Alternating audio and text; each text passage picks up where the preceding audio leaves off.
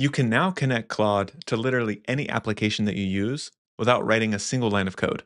Now, most recent videos are talking about Claude's new skills feature, but they're missing the single most powerful skill, the one that allows you to build any type of connector. This is how you get past the basic read-only tools that most AI platforms offer today. I'm talking full read, write, and even send access on your Gmail, calendar, and CRM. And I'm going to show you the simple two-sentence prompts that make it all work. Let's get into it. The way we're able to create these custom connectors for any app to connect Claude to is Skills, specifically Claude Skills. So Claude Skills you can enable by going to Settings. So when you're in Claude, you want to go to your little circle here, your profile. You go inside of Settings. Once you're inside of Settings, you want to go to Capabilities. And under Capabilities, they have a new section here called Skills. So skills are basically a subset of prompts and code that are packaged up to achieve a certain task. The specific task that we care about when it comes to a skill and the certain skill we want to enable is going to be the MCP builder. So here I'm in my settings. I've gone to settings, I've gone to capabilities. And in here you can see we have a specific skill I've enabled called MCP builder. So MCP in our context right now is simply a connector. It's going to build an MCP that allows us to connect our AI to really any app. And you'll see in a bit, it's ridiculously easy to initiate this skill and have it build really any type of connector I want to use to then connect my AI to any app. But the first question we want to answer here is why would I want to create a custom connector? Because oftentimes when you look at Claude and other types of tools, they already have connectors enabled. So if I go to connectors under here, you can see there's tons of them available. So these ones that have the logos already, these are connectors that they've provided me. So if I go to browse connectors, that button there, you can see there's tons and tons of connectors that I can use. Many of these are useful and a lot of people will get benefit from them. But the issue is sometimes they don't have a connector to an application that I'm already using. And that's not the only issue. Outside of sometimes those connectors being limited in what they provide, many of these connectors, not just in Claude, but also ChatGPT, are read only, meaning you can't actually have the AI take action on your behalf in that app. And that for me is like 80% of the usefulness of these applications being connected to my AI. So by creating custom connectors, we get the benefit of not only really connecting it to any application that we're already using, but also we can give it read and write access, which then allows us to get a lot more benefit from these AIs. And a quick note on that, with great power comes great responsibility. So if you're allowing the AI to write into different things, you need to ensure you're not connecting it to some production database or some sort of critical data set related to your clients. You don't want it deleting things it shouldn't. And so don't run with scissors too fast. Just make sure you're connecting these AIs to systems that you know it's okay to either have it delete stuff because you have backups or something along those lines. And the connectors we're building today are going to be run locally. They can be deployed in the cloud and run different places through your phone, your tablet, etc. But I wanted to start locally first with this video to make it easy on you and understand exactly how to deploy these locally, set them up, and run them easily. With that being said, you need to download Claude's desktop app to take advantage of these custom connectors within Claude. So you can download it. There's a link that's easily accessible. Just Google, you know, Claude Desktop, and you'll see there's different ways to download it for Windows and Mac. Now that we have that downloaded, I want to show some practical use cases of where I use these custom connectors day in and day out. So here are some daily use cases that I have. The first one is morning emails. So every morning when I wake up, I immediately allow Claude to go through all of my unread emails from the previous night and draft a series of responses to them. I'll then go through the drafts based off of the tone and way that I like to write, either send it immediately or make some minor edits. That's the first use case. Our second use case is probably once every 3 to 5 days. I have a series of subscribers to my newsletter that respond to basic questions I ask when they subscribe to the AI Insights newsletter. And when they subscribe, they usually come back with their location and a few other things. That starts to pile up. So I'll maybe have 20 or 25 emails I need to respond to every couple of days. If that's the case, I'll then have AI go in there and respond to those emails based off of how I respond to previous emails in that context. So it's writing in my tone and my preference. Quick pause in your regular programming. This video is brought to you by me. Two quick things. First, Below is a 30-day AI Insight series, completely free. You'll get 30 insights in your inbox how you can apply AI to your business and your work. The second thing is if you'd like to work with me, Below are a series of offerings to see if there's a good fit between the two of us. With that being said, let's get back into the video. And finally, we have CRM updates. So I often have recurring meetings, and there's a lot of stuff I need to update inside of my CRM. What I can do is I can drop one file into a project and have the AI go off and do everything for me, which includes updating the CRM. And this is where the true power starts to get unlocked when you connect Claude to a variety of apps. And there's one example I want to show you of the power of stacking connectors. So what this image shows is we're actually going to have an AI use multiple different connectors to achieve a more complex and more useful task for me. So what we're going to do is to start out, we're going to drop a meeting transcript into the AI. And this is going to be in a dedicated Claude project that knows exactly what to do with said transcript. Once I've dropped in this meeting transcript that happens for recurring meetings, specifically AI coaching, It will process that transcript inside of the Claude project, and the first thing it'll do is it'll go to my Google Calendar, grab the attendees from that specific meeting. It'll then draft an email inside of Gmail to those attendees in a specific structure and tone that I prefer for these types of follow-ups. It'll then go to the CRM and make a series of updates. It'll update that the meeting happened, it'll update wins from the meeting, and a series of other things. All of this is completely automated and happens between, I would say, 1 and 4 minutes. And this is where the true beauty lies when it comes to allowing your AI, such as Claude and others, to connect to other applications, creating very structured system prompts inside of projects for Claude and GPT, and then allowing the AI to then go off and take that action for you so you don't have to do it yourself. By doing this, you're compounding time saved as well. So I've saved probably 15 hours a week by just having these types of automations set up inside of my different projects for my different AIs that I use. Now that we have a good understanding of the benefits and the use cases associated, let's talk a bit about how to go about doing this and what's behind the scenes. So you've seen me say MCPs and connectors back and forth interchangeably, and they're basically similar things.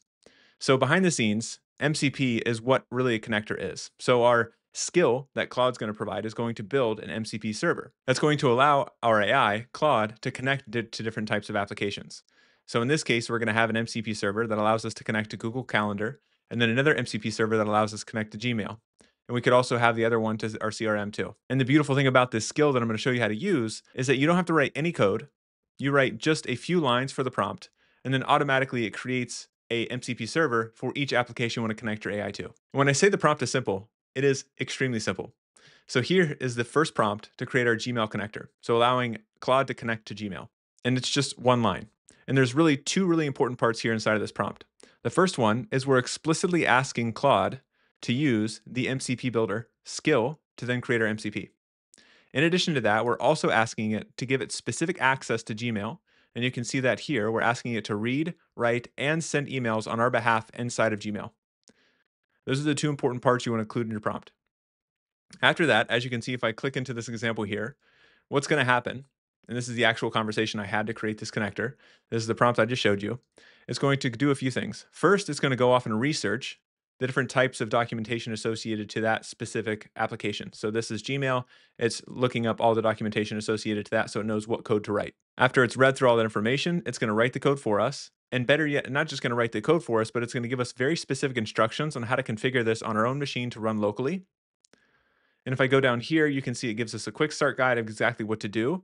And the best part here is that if you don't know how to do any of this stuff, you can have AI assist you in the process every step of the way. So that's the first example. Now, if we come here, you can see another example for Google Calendar. Again, this prompt isn't very complicated. It's just 2 sentences. As you can see, the first part of this prompt is explicitly stating that we wanted to use the MCP builder skill. In addition to that, we're stating that we wanted to create an MCP for this specific application, which is Google Calendar. And then again, the really important part is we're saying what type of access it should have. So it should have read, write, delete, create events, etc. access. And then at the end, I'm even giving it my intent of what I'm going to do with this. So I'm asking it, I want it to be able to, in the end, grab attendees from each meeting. And once it's grabbed the attendees from the meeting, it'll then copy that out to somewhere else. So that's our basic prompt. And again, if I go into this link and I go into the conversation, this is the exact prompt that I just showed you. And then below this, all the same steps. So it's going to go off, it's going to research the documentation associated to that specific application.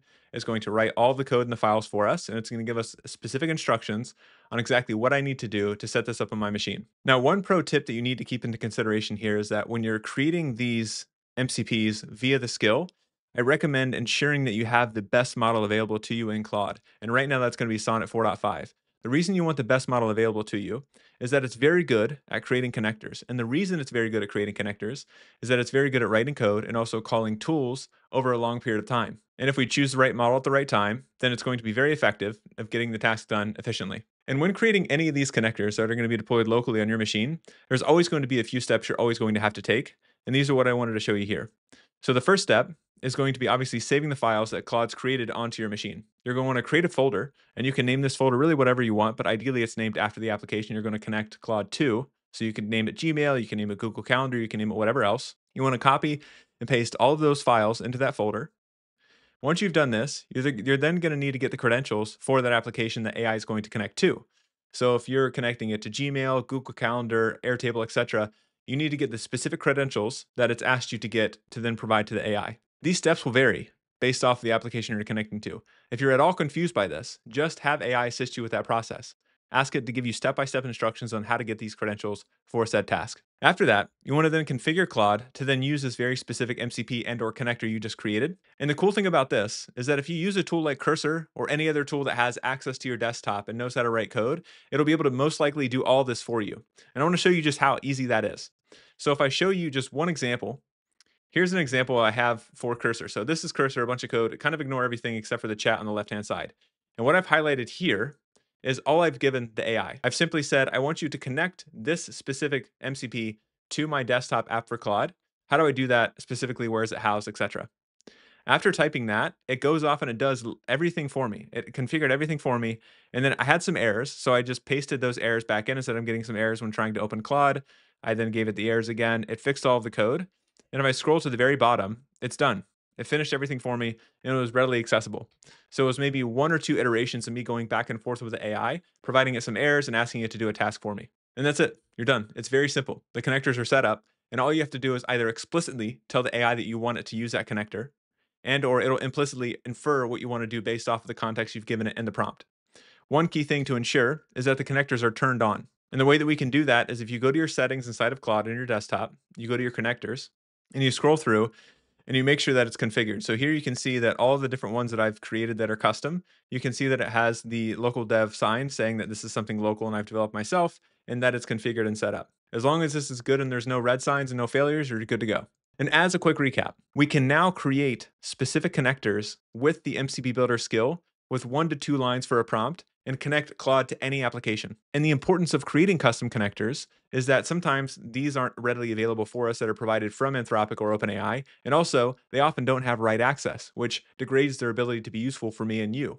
Next is I highly recommend you start local. Run these configurations locally, get used to it locally. Once you're confident in building a few connectors, then you can start researching and figuring out how to deploy these in the cloud so you can then access them from anywhere. And finally, the most important thing is you want to stack connectors in projects. So Cloud projects, GPT projects, to get in completely automated workflows to save yourself tons of time and become a lot more productive utilizing AI within your day-to-day work. And that's it. So if you enjoyed this, please reshare it with your friends. And as a reminder, 2 things. First thing, below is a 30-day AI Insight series, completely free. You'll get 30 insights in your inbox of how you can apply AI to your business and your work. The second thing is if you'd like to work with me, below are a series of offerings to see if there's a good fit between the two of us. With that being said, there's probably a video around here that the YouTube gods thinks that you'll love, so you should totally check it out. See you next time, Internet.